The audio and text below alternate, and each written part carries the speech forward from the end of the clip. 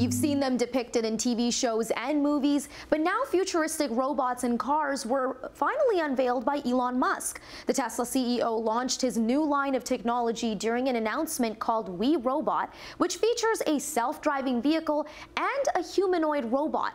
The tech mogul says the goal is to incorporate an autonomous future, one that will allow society to get their time back. Jason Gaidola joins us live tonight with more details. Good evening, Jason.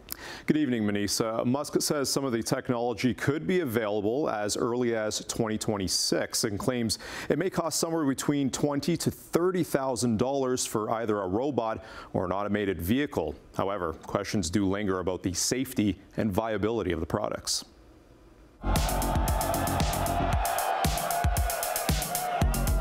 Greeted with hyped-up cheers, Elon Musk was front and center to showcase his company's automated future. So I hope this goes well. In an event called We Robot, the Tesla CEO and tech mogul unveiled his newest technology, which includes his self-driving vehicles and a humanoid robot called Optimus.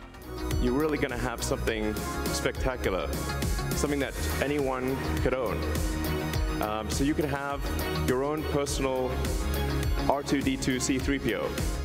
Musk and his team trotted out several of its black and white life-size machines, which gained traction online. The Tesla bots use the same AI from its vehicles, and its capabilities include responses to human interaction and performing everyday tasks.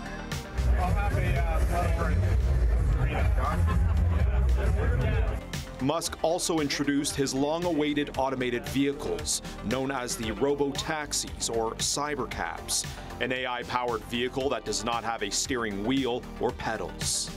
There was nothing in the very brief description or demonstration by Tesla that shows any significant leap in technological development or commercialization.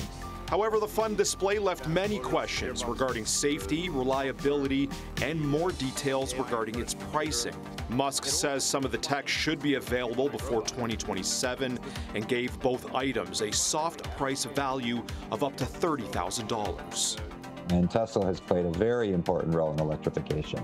But when we're talking about specific promises and timelines, and especially regarding automated driving, we have just more of the same, which is wait for next year, by next year, within a year, within a few years.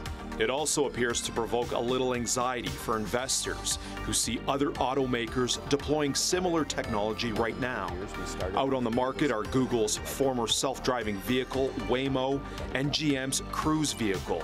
Both companies face controversies after its vehicles were involved in vandalism and crashes.